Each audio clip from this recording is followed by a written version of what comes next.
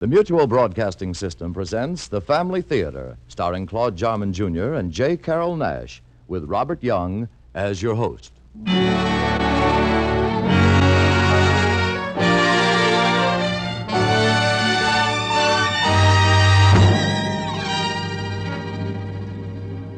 More things are wrought by prayer than this world dreams of.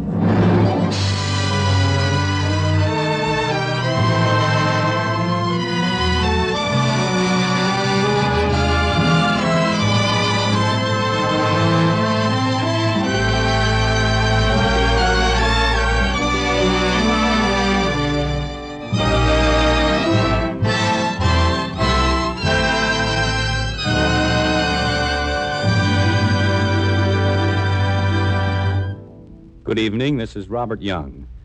I hope that by now listening to Family Theater has become a habit with you. It ought to be, because Family Theater is your program, you know, dedicated to your family. The idea for this program came from among you in the radio audience. You asked that we, the performers of pictures and radio, and the technical people, get together and bring you, the Family Theater, to acknowledge all the fundamental things we deeply believe in. We believe, as you do, that a happy family is just about the greatest thing a man could wish for. And we sincerely believe that prayer, family prayer, prayers asking God for his help, and prayers acknowledging that help, will keep our families together and happy. Tonight's play on Family Theater is a story of a typical American family named Jones, and a very unusual experience which happened to their young son, Bill. But wait a minute, rather than my telling you, why not listen to our original story by D.H. Johnson, entitled Let Us Remember, featuring that young star of the yearling, Claude Jarman Jr. and J. Carroll Nash.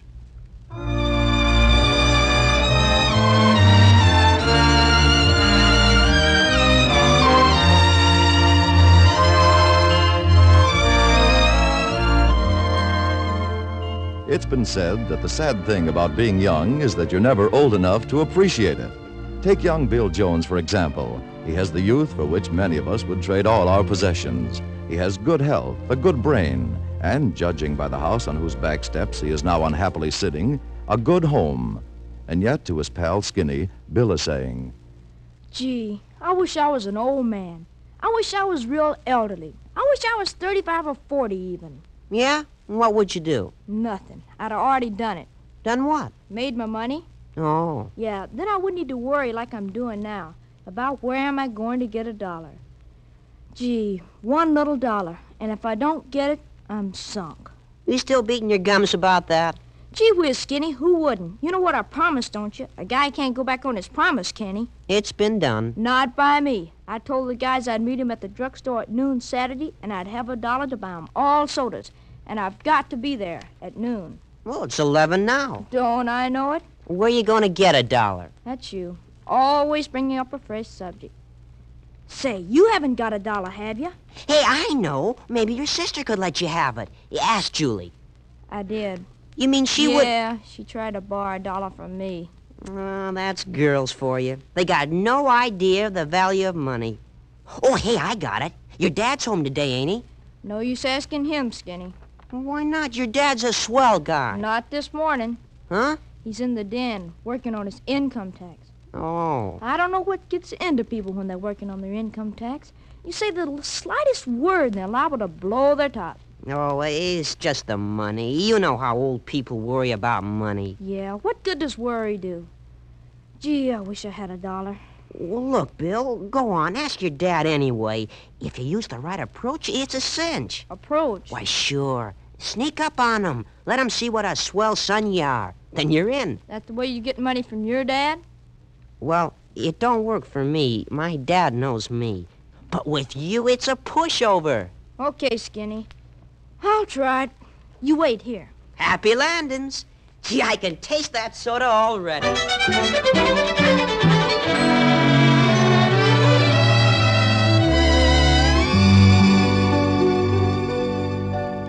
Let's see, 9, 14, 21, and 7 is 28, 36, 43, and 11 is 54.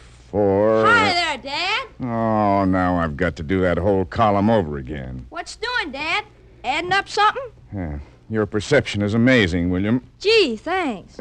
Look, son, I'm sort of busy. Is this just a social call, or do you want something? That's funny. Funny? I was just going to ask you if you wanted something. I mean, is there anything I can do for you? Yes, son. You can go back outdoors. Maybe you'd like me to add up some figures for you. I'm plenty solid on figures. Oh, that's strange. I've been getting just the opposite impression from your arithmetic grades. Oh, arithmetic. That hairy stuff, after that gunk, your income tax is nothing. Oh, I wish you were right. Come on, Dad. Let me help. No thanks, son. Anyway, I've got the income tax done. What I'm working on now is the family budget. You mean what Mother calls a fuss budget? She's right, too. One or the other of us is always fussing with it. Well, right now, I'm trying to squeeze out a few extra dollars for charity. Gosh, you give plenty to charity already, don't you, Dad? Well, we try to, son. Your mother and I believe in doing unto others as we'd have them do to us. But right now, we're trying to do a little more than usual. Something new coming up? No, it's nothing new. It's been going on for a long time, son. Ever since the war started, in fact. And it isn't over yet. What do you mean? Well, you see the papers. You must have read something about the hunger situation in the other half of the world. Oh, yeah, that? Mm-hmm. That's why we're scraping up all we can for the relief campaigns that are going on right now. There are still too many people praying, "Give us this day our daily bread," and putting a real plea into every syllable. Yeah, it must be pretty rugged, all right. Look, son, why don't you go outside and play? Well, listen, Dad. I really did come in because I wanted something. Yes, I suspected that. Look, you don't want the guys to be calling me a Nicky, do you? Well, whatever that means, I imagine I don't. Okay, then. You've got to help me, Dad. I'm really in a spot. So? What's afoot? A foot? Oh, to use the classical phrase, what gives? Well, you see, I was coming home from school yesterday, and something kind of hit me. Not hard, I hope. I mean, kind of an idea. You know what I mean. So I said to a bunch of the kids, I said, meet me at the drugstore Saturday noon. I'll buy you all sodas. I'll have $1. Well, is that all? Well, all except one thing, Dad. I haven't got the $1. Look, son, you got your allowance at the beginning of the week, you know. Yeah, but that was the beginning of the week. Things are high these days. Money doesn't go as far as it used to. You know, I've heard rumors about that myself. How's about it, Dad? Can I have it, huh? Can I? Please? Well, I'll tell you, son. Excuse me, George. May we come in a minute? Why, of course, Mother. William and I aren't doing anything important. Not important. I wanted you to see Julie's first formal. Just got it finished. Come in, dear. Oh, isn't it wonderful, Dad? Isn't it just absolutely beautiful? Look at that. Hey, sis, that's terrific. You made that all yourself, Mother? Mm-hmm. Every single stitch. Well, it didn't come out quite right around here. Now, wait a minute. Don't start picking flaws. Why, I'd have sworn it came out of the best store on Fifth Avenue. Oh. It's beautiful. Of course, you got to give a little credit to who's got it on. Well, what do you know about that? A compliment from my own brother. Oh, skip it. I didn't mean it. Don't let him fool you, Julie. We both think you're lovely. In fact, if I'd only met you first, I'd probably have married you instead of your mother. Oh, Dad. why, George, what a thing to say. Well, come, dear. We mustn't keep your father from his work. And you too, William. George, has he been bothering you about that dollar he wants? Yes. He mentioned it, Mother. I've made up my mind on the matter. Good. I hope you'll be very firm. Come, Julie. I want to take a little tuck in that peplum. A tuck in the peplum. Gee, what's that? Well, that's woman talk, William. We don't always understand them, and they don't always understand us. Here's something for you. $1. Gee whiz, Dad. Thanks a million.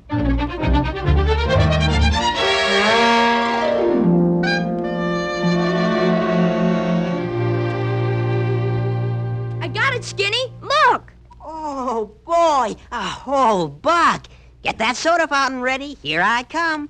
I'll be coming around the fountain when I come. Let's go this I'll way. be We'll coming take the around the shortcut through the fountain park. when I come. I'll be coming around the fountain with the soda like a mountain. I'll be coming around the fountain.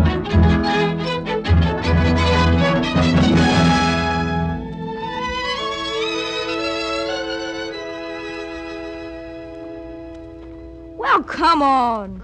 Relax, I'm coming. What are you hanging behind for? I thought you wanted a soda. Well, sure I do.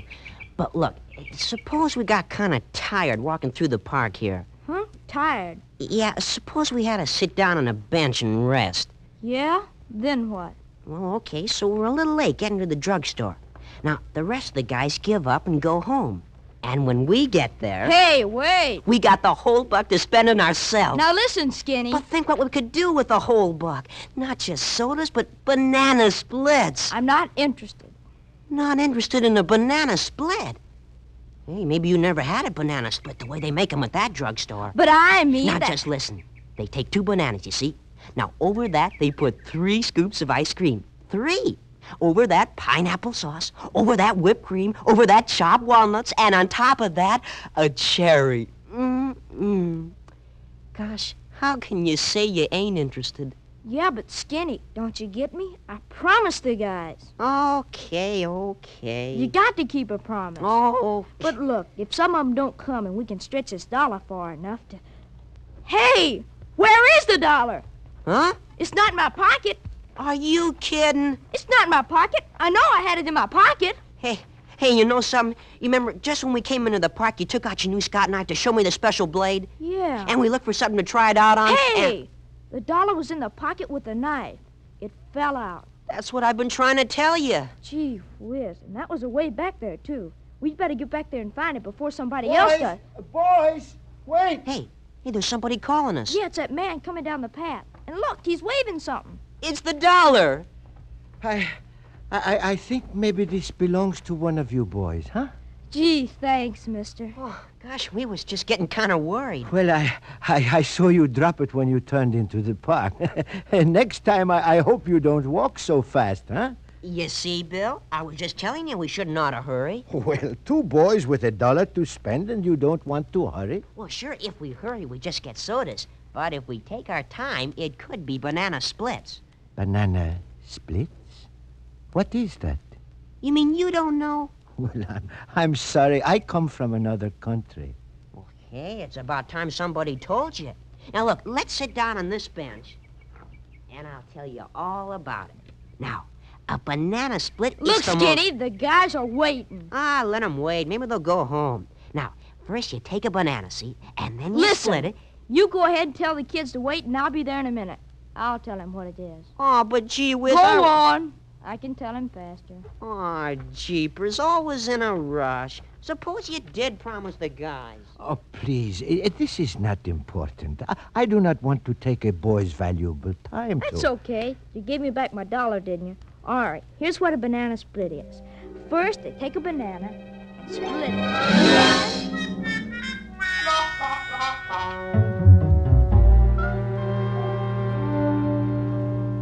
Whipped cream, chopped walnuts, and a cherry?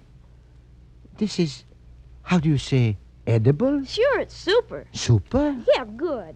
Well, I hope you excuse my saying this. It does not sound good. Maybe that's just because you don't have such things in your country, huh? No. In my country now, we do not have much of anything. Not ice cream, even? Many times, not even bread. Gee, that's kind of tough. What country do you come from, mister? Which one? Oh, it doesn't matter. There are many countries like mine. They speak different tongues, yes, but there is one thing they all understand. What it is like to be hungry and cold and bitter. Look, what is it like, mister? Well, how can I tell you? You are an American boy. Maybe you've never even been hungry. Sure, I've been hungry. Oh? Yeah, gee whiz. Just last summer, me and some of the guys in my scout troop went on a hike. We went off and forgot our lunches and... What's the matter? What are you looking at me that way for? How long were you hungry? Well, we started out right after breakfast, and we didn't get back till late that night. One day. Well, gee whiz, I was hungry, wasn't I? Well, I'm glad you do not know what hunger is. It is a bad thing to know. It does a bad thing to your heart. The hunger that goes on not for a day, but months and years. A little to eat, yes, but never quite enough. And something happening to your heart that is worse than anything that could happen to your body. It is what... Oh, I'm sorry. Maybe we should talk of more pleasant things, huh? But honest, mister, I want to know, what is it like? Well, no. But gosh, mister, I explain things to you. Well, all right. If you want, I will try to tell you. You were very kind explaining to me. But what I say is not going to be kind, maybe. Maybe it hurts. That's okay. I'm no softy. All right. Maybe the best way is for you to help me. I have not much words, but you have an imagination. We put them together and maybe we get a picture, huh? Okay. Okay. Oh, I like that word. Okay. It is so American. Well, all right. Now, you can imagine maybe you are a boy of your own age in my country. You have got now, I suppose, a comfortable home, huh? A good American home. And a family? Sure. Mom, Dad, and my sister. So. But this boy you are imagining yourself to be, he would not have this comfortable home. Once he did, but it was bombed, destroyed. So you are living now maybe in a cellar. You and your mother and sister. Your father, well, like most of the fathers in my country, he was in the military and maybe he did not come back. So you are wearing rags and you are cold. And as for food, well, it has been a long time since you have seen anything like good meat or milk or bread. A long time. But you have not forgotten what they are like. Because food, any food, is the thing that is always in your mind. Always you are saying...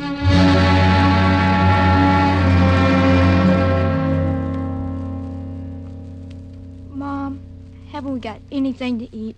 Anything? Oh, I'm sorry, son. There's just a little of the potato soup we had yesterday. Can I, Mom? Please, just a couple of spoonfuls. It has to do for tonight, son. For all of us. Tonight, potato soup. Tomorrow, potato soup. Potato soup when we got potatoes. Well, maybe Julie will bring something home. Okay, Mom. I'll wait. You're a good boy, William.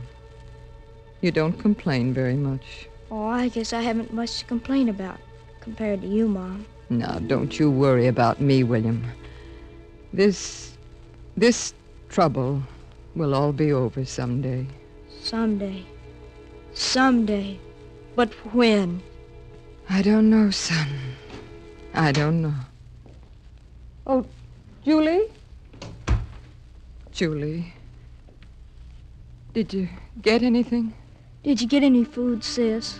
Nothing. No. Nothing.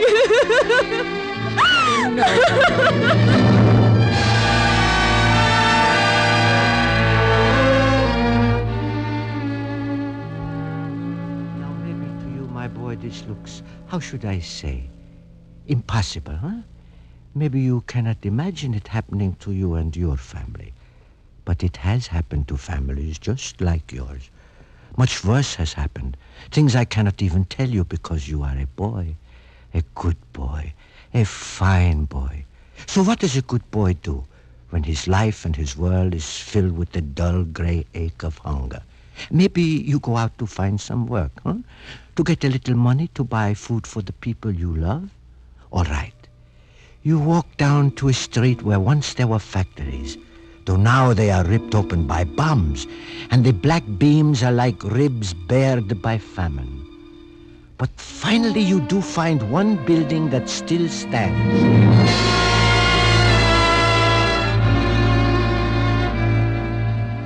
Please, is there any kind of a job I could get here? Run along, kid. Please, any kind of a job. I'll do anything. Please. How can I give anybody a job? I have no machines, no materials, no nothing. Now, get out!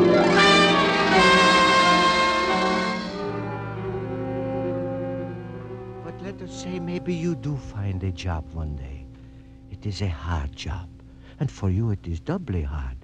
Not only because you are a boy, but because you are weak from the long hunger. And at the end of the day, the job is through, but you have a little money. Now you can buy food, huh? Real food. No more potatoes, no more moldy crusts, good bread and meat, huh? All right. Most of the stores are closed, nailed up. But you find at last a place where there is a little food, if you have money. All right, kid. Speak up. Don't just stand there staring. What do you want? Could I buy a little of that meat? Meat? Sure. You got a lot of money? Well, I've got some money. Look. Money. You call that money? What do you think you can buy with that? Get out.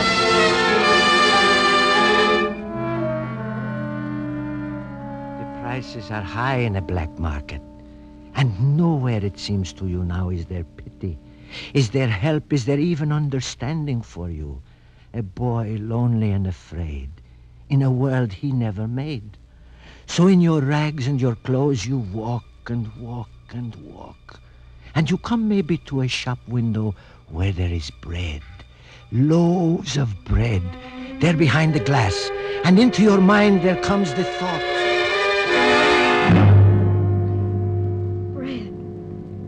Bread.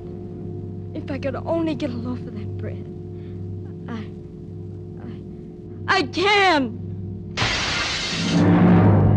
Come back here! Come back here! What do you think you're doing? Break my window, will you? Please, mister, please, don't hit me! Steal my bread, will you? No, mister, please! You thief! You thief! I'll teach you!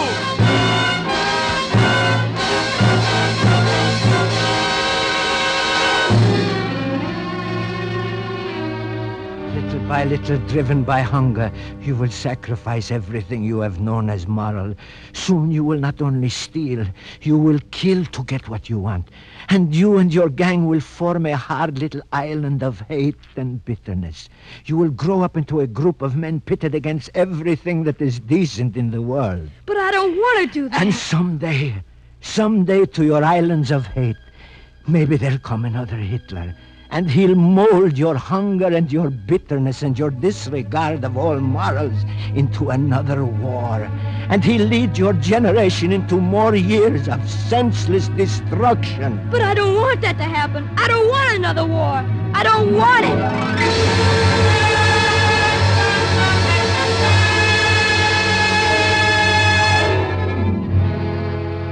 Oh, excuse me. I am so sorry. I knew it would not be kind to tell you these things. What hunger can do to your heart. But I don't want it to happen. I don't want it. Well, who does? Because all the future of the world is in the hands of that boy you imagined yourself to be. His world is going to be what he makes it now.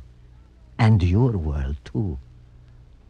Hey, what's the matter with you, Bill? The guys are waiting. Come on. Oh, maybe you had better go. Remember, you promised, huh? Well, I guess. Okay. Goodbye, mister. Goodbye, my boy. Maybe I will see you again sometime, huh? Hey, Bill, what were you talking to him about so long? Oh, you wouldn't get it, Skinny. Hey, what am I, a moron or something? Maybe you would get it at that. Look, what we were talking about...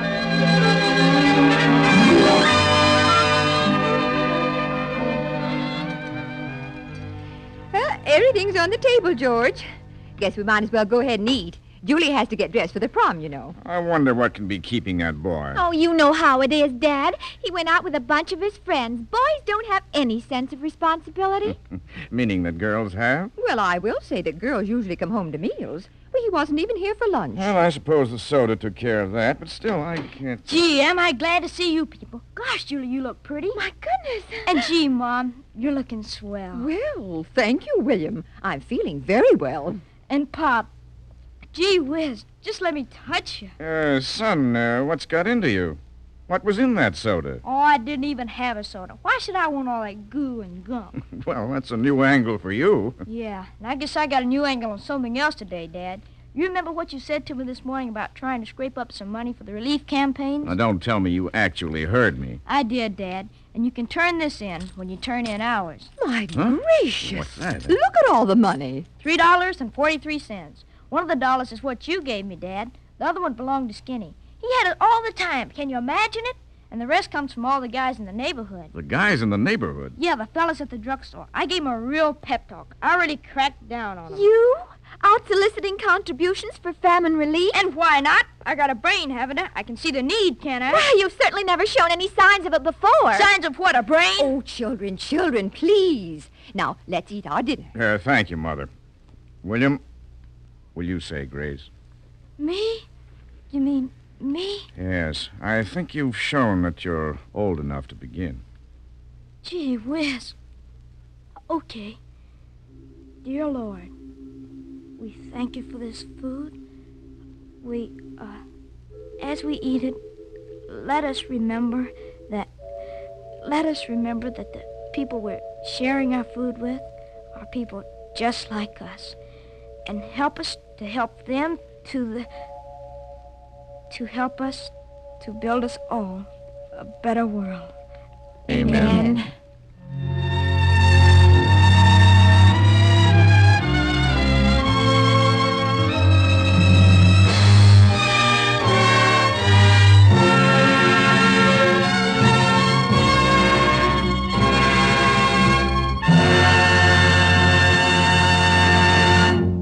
Thank you. Thank you, Claude Jarman, Jr. and J. Carroll Nash.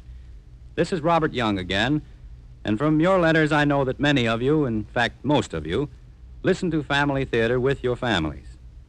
And how fortunate we American families are. Look at our children, then think for a second of the children of Europe. Think of the story in tonight's play. Millions of them facing one of the cruelest winters in Europe's history. Their clothes in rags, and thousands of kids, little kids, 6, 7, 8 years old, rooting in garbage cans for food. Now look at your kids. You have to admit, we're pretty lucky. And think for a second of Europe's displaced families, fathers, mothers, and children, all separated, all frantically searching for each other, trying to be what you are, together. Just being together would be their happiness, the happiness we already have. But that family life is what so many of us seem bent on throwing away.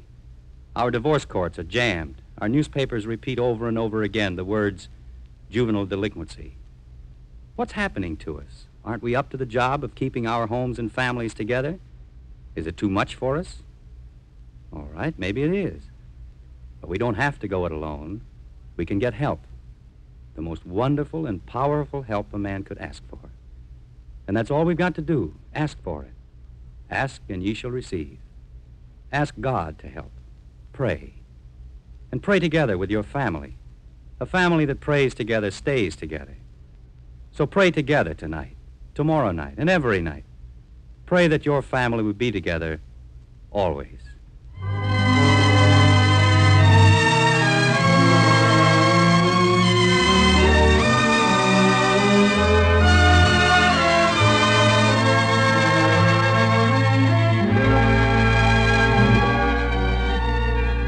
Our thanks to tonight's stars, Robert Young, Claude Jarman Jr., and J. Carroll Nash. Before saying goodnight, we want to express our thanks to all of you who have helped make this program possible. Thanks also to Fred Mackay for directing our play tonight, and to our producer, Bob Longnecker. Next week, our stars on the Family Theater will be Edward G. Robinson, Pat O'Brien, and Bill Williams in an original story by True Boardman entitled Work of a Lifetime.